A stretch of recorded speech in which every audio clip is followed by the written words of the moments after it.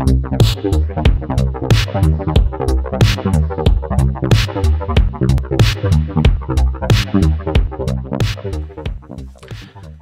it's Ozzy again, and I'm back with another top 5. This time I thought I'd do the top 5 best currently working directors out there. Now, after such an overwhelmingly positive response from my overrated directors video, I thought this would be the perfect companion to kind of see what I do like and what I don't like. So, let's get started. Now, first of all, we do have to get a couple of honourable mentions out of the way. I know a lot of you will be thinking, why wasn't this person in the list? Well, mainly it'd be due to the fact that they just haven't done enough great films, or maybe their career is a bit inconsistent. You know, I think basically I'm judging this all on how many great films they've done, and usually kind of how varied they are, how different they are. So let's get a couple of these out of the way. George Lucas, yes, he may have directed Star Wars and some of the biggest films ever made, but he's not really the greatest director. You can see that with the prequel trilogy. He just can't direct actors. He's a great writer and he's a great cinematographer, but that doesn't necessarily mean that he's a good director. Martin Scorsese, yes, he's done a lot of films. He's done a lot of varied films, but he's only really successful in his crime films. He did The Irishman not long ago, which was another good film, but not great. I'd still say that his best films are The Departed, Goodfellas, and Casino. Other than that, he comes close, he makes a good film, but he doesn't make great films. I think if anything got closer, it would probably be The King of Comedy. Denis Villeneuve, a lot of people love this guy. They see him as like the new Fincher or the new Nolan or something like that. And I do think he's great. I do think he directs a good film, but sometimes his films lack that bit of punch. I think Arrival and Prisoners are very good films, but not great films. I think his best film is probably Enemy. Just the psychological kind of thriller, and Sicario.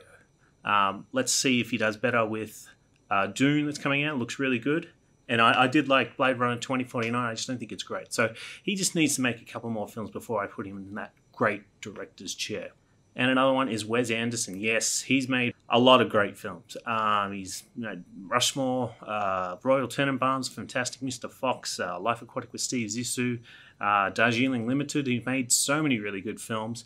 My only problem is that they are somewhat similar, all the films. They are his style, it is kind of wacky, unique approach, but I don't know. I would put him in this top 5 if I could, but I just think there are other directors that have done more. They've proved more consistent, and they've just know how to kind of handle the craft in many ways, shapes, and form. He can only kind of do his thing, which, I don't know, it's not necessarily a disadvantage, but it's not what I like to see. I like to see directors with a bit of variety, sorry.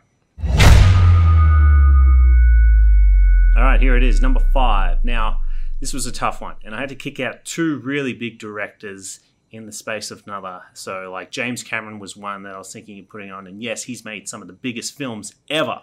He's made Titanic, he made Avatar. He used to be the lead horse in the race of making the biggest films of all time, and before Avengers Endgame came along. But my problem is that he just doesn't direct enough. I mean, he just goes and he sits back and he doesn't do anything. And I don't think even Avatar was that great. He's making Avatar 2 and Avatar 3, which I'm sure will be epics. Hopefully they'll be better than the first one, but yeah, as much as he's done Terminator, Terminator 2, and Aliens, and True Lies, which are all great films, I just don't think he's good enough to make the top 5. He's not out there doing enough work these days. Ridley Scott is another one I really wanted to put on. He's made some of the, some films that have really shaped culture and change the way we think about films. So he's got Alien, he's got Blade Runner, he's done Gladiator, he did Black Hawk Down. There are his top 4 films. They're so good in the way they're done. He's such a meticulous filmmaker. It always looks great, but he's a bit hit and miss. He's not as consistent, and he's quite reliant on the script, and he just pumps out films every year. So yeah, you're going to get a good share of films in there, but as much as I want to put him in the top 5, I just couldn't do it. It's too hit and miss. So who did make it? It was Quentin Tarantino. Now, I get a lot of hate for loving Quentin Tarantino, and honestly, I don't think he's the best director out there. That's why I put him in the number 5 position. But I just think he is very unique, and he's kind of like Wes Anderson, where he kind of does his own style, but he does it he does very different films. He does a kung fu film, he'll do a war film, he'll do a gangster film. It always feels the same kind of Tarantino style, but into different genres, and it's great to see. His best films, I would say, his best is easily Inglourious Bastards, then Pulp Fiction. Then I'd probably say Kill Bill Volume 2, one of the more introspective films. I really like that film. It's kind of got a Western vibe to it. And Death Proof. I think Death Proof is easily one of his best. It's very different. The start is awesome. Kurt Russell's amazing in it. Probably got a bit of a weaker ending, but I really do like Death Proof. So, yeah, I think Quentin Tarantino is easily number 5, one of the top 5 working directors today. Number 4, Richard Linklater. Now, you might not hear about him. He doesn't always do the big blockbusters, and he's probably not as well known as some of these directors I'm saying, but he is a very consistent, very methodical, and just a great filmmaker. He's done the Before trilogy, which is probably the best trilogy ever made. Before Sunrise, Before Sunset, and Before Midnight. Just this great little trilogy that explores this couple that goes through their first chance meeting in Europe to meeting again, and then kind of being married and seeing how it lies. Like, it's 10 years apart each time. At every film, it's just them talking the whole time. You just follow them around in some of these beautiful locations, and it's just amazing. It's amazing how effective it is. It's amazing how insightful it is, and how much it makes you think. I mean, Richard Linklater, he writes these films, and he's got such a philosophical mind about existentialism and all the things that happen in the world, and it's very relatable. And every time I watch it, it never gets old. The conversations and the characters just get deeper and deeper. They might make a 4th. I don't know if that's the best idea, but I really love this trilogy. I think just keep it as it is. And of course, he did Bernie with Jack Black. Jack Black's best performance. It's hilarious. And it's this differently made kind of film where it's half kind of a documentary and half a dramatic film, but just really entertaining and quite heartfelt. And also he did Everybody Wants Some, which is a follow-up to one of his debut films, Dazed and Confused. I think I just personally connect with Everybody Wants Some a bit more. I think he just hits the characters and he hits the theme of college and going to university on the head. I mean, it just takes me back to when I went to college and uni, and I love it. I love hanging out with these guys. It's got a bit of a slow start, but once you get into it, you're laughing, you're having a great time. He just makes these very unique kind of films, and I'm just glad that someone has done this. I love his mind. He has been a bit of a miss lately with some of his films, but he's definitely easily one of the top 5 working directors today. Number 3, oh, this guy used to be number 2, but he did a film recently that wasn't my favorite, and that's David Fincher. He is easily one of the most well-known directors working today. He's kind of shaped the industry ever since he was a kid. He kind of blew everyone away with his commercials, then his music videos, and then his films. Obviously, he started doing films with Alien 3, and it was like the worst experience of his life. But he hit back with Seven, Fight Club, Zodiac, The Social Network, and Gone Girl. Gone Girl I watched recently. I think it might even be his best film.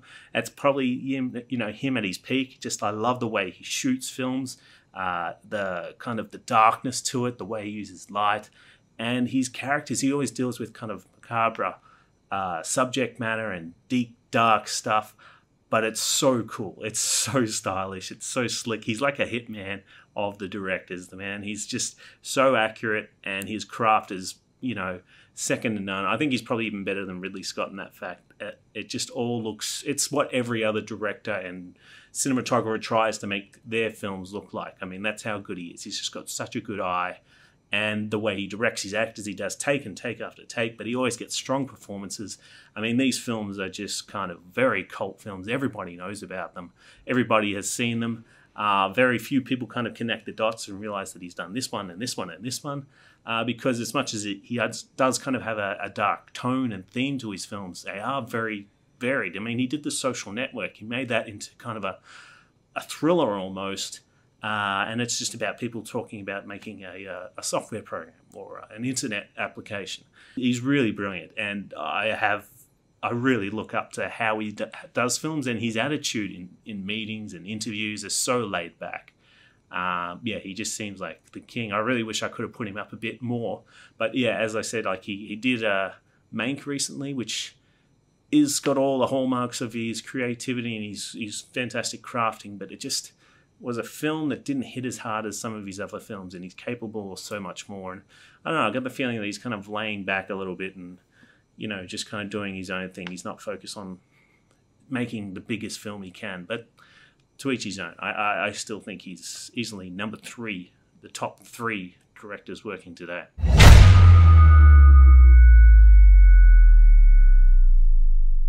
Christopher Nolan in number 2. Why? Because Tenet is amazing. Tenet is one of the best films after the last decade of just average, meh, regurgitating the same old stuff. He is just this absolutely unique and original voice in film that completely changed the game.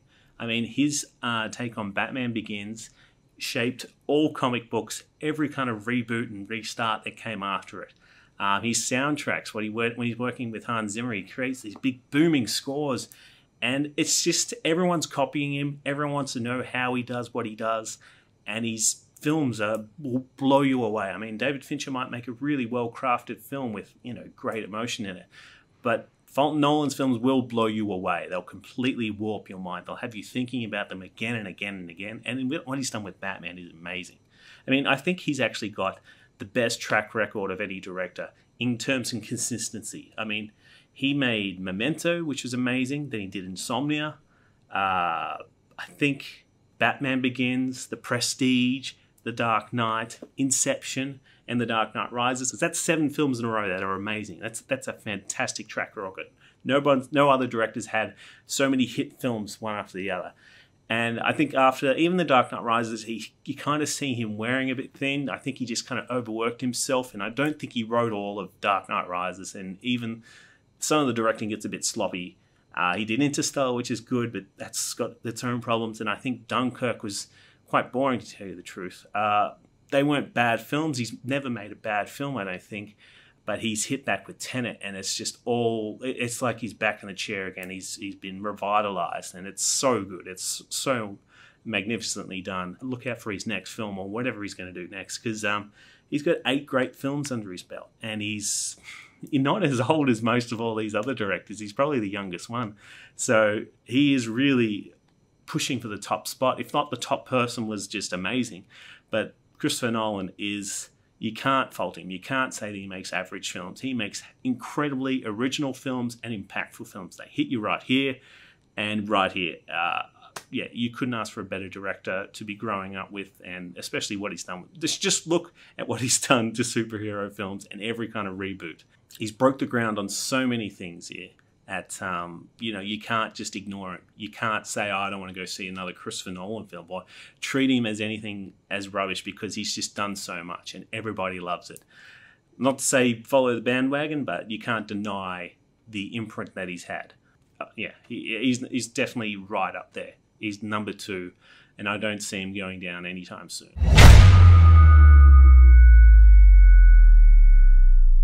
Number 1 working director today is, of course, Steven Spielberg. I mean, the man has done so much for film, so much for everybody's childhood. He created the blockbuster with Jaws, and ever since then, he just keeps making a completely new blockbuster that will blow your mind and just shape your whole life in many ways. Jurassic Park did that for me. I saw that in the cinema. I was blown away. I kept thinking about it. I went to dinosaurs. I explored every dinosaur. He makes you go nuts about things. He did Indiana Jones, 1, 2, 3. I think 1 and 3 are my favorite. He can do a great little kids film. Ready Player One is perfect for that. He did that recently, and that's amazing. It's one of his best films in a long time.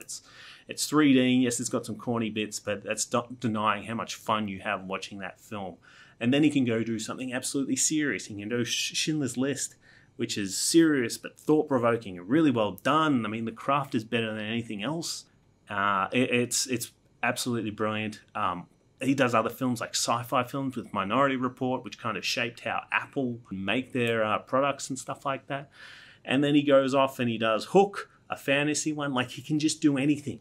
It's amazing. And every film he makes, he's just so good at manipulating your emotions.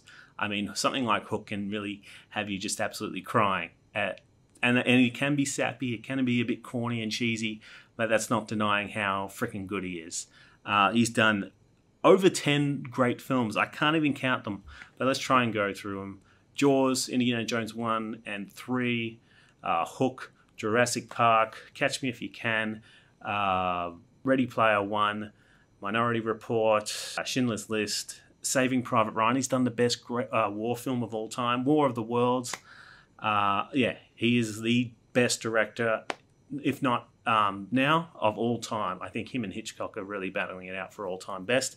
But yeah, I don't think anyone's going to come close to hitting Spielberg's record. And you've always got to be excited when he makes a film because you just don't know. Yes, he's not as consistent and he's had some duds, but he's made more great films than anybody else. And so, yeah, you got to pay your creed and owe your life in many ways just to how he shaped a lot of people's ways of thinking, their imagination, and their creativity. He's an unbelievable filmmaker, the best in my opinion, and that's my top 5.